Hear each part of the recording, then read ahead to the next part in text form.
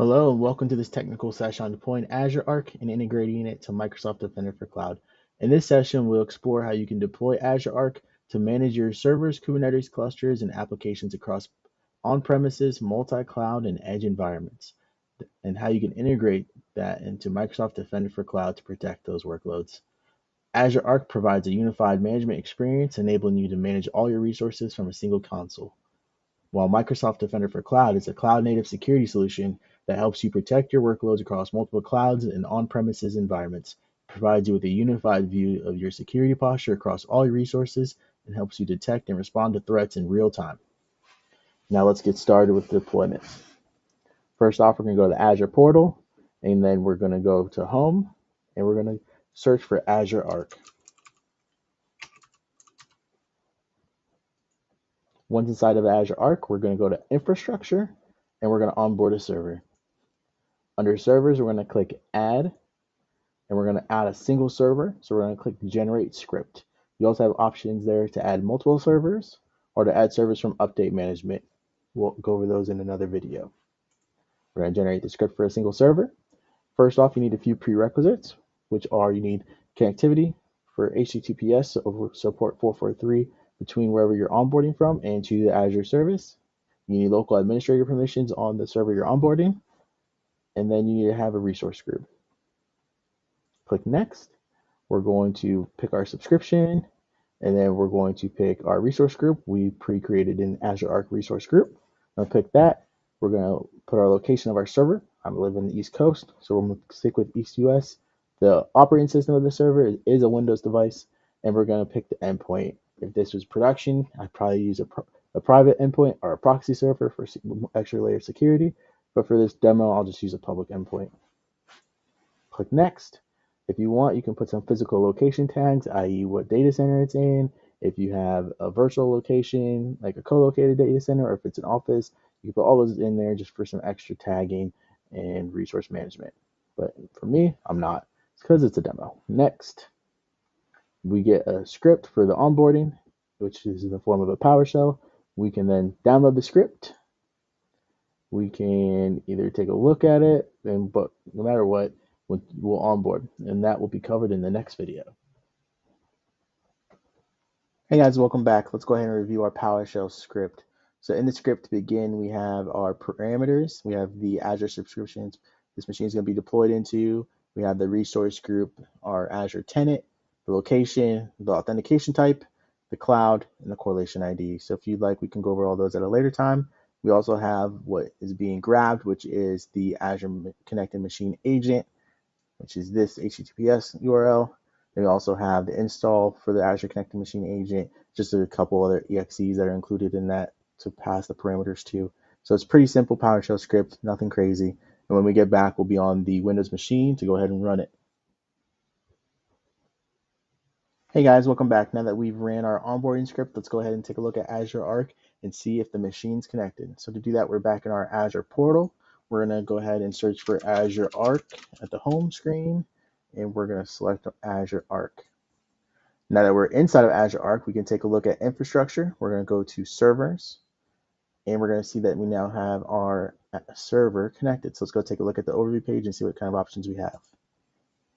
All right, so now we can see that we have our server, the server name, the resource group it's deployed to, the agent status shows it's connected, location is East US, it says we selected, the subscription it's living in, the ID of that subscription, the agent version. We now also have the computer name, the fully qualified domain name, which is super cool because we can actually see that we can actually onboard from different domains. So we can have multi-domain workstations and machines connected into one Azure portal, which is awesome. We see the operating system of that Azure Arc machine. We can see the operating system version. We can also see if it's a different cloud provider, which it's not. But we can see the manufacturer of the hosted environment is VMware, and even what version of VMware it's on. So it's some super awesome feedback you get just on the initial page.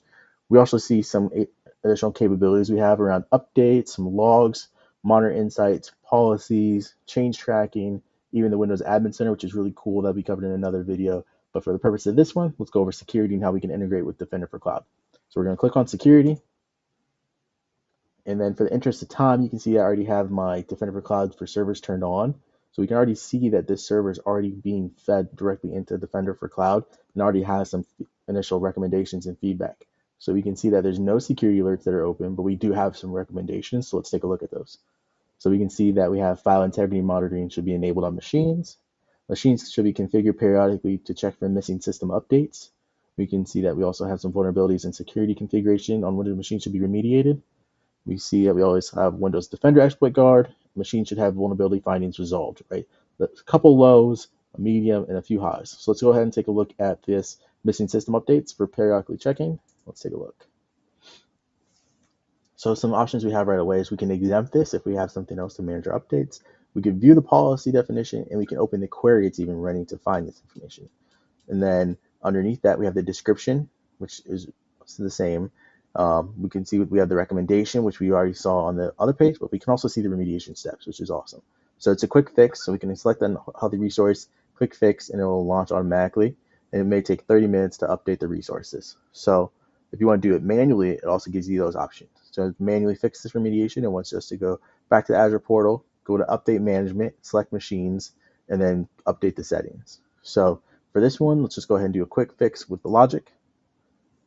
And it automatically shows you the logic for that, right? What it's going to run. It shows you the properties of those incremental, what resource type it's going off of, all that good stuff. But we can also just fix it if we don't care about reading and looking at the template. So what we're fixing, right? We're enabling periodic assessments for the selected device and what it does. So enabling periodic assessments for Azure Arc enabled machines that are not covered by Defender for Service Plan 2 is subject to update management center pricing. Arc enabled machines covered by Plan 2 or any other Azure VM are eligible for this capability with no additional cost. So currently I have Plan 2 turned on, so I'm fixing the resource. So we'll go ahead and kick off that fix with that trigger logic that we showed just a second ago, and the remediation will kick off and start running.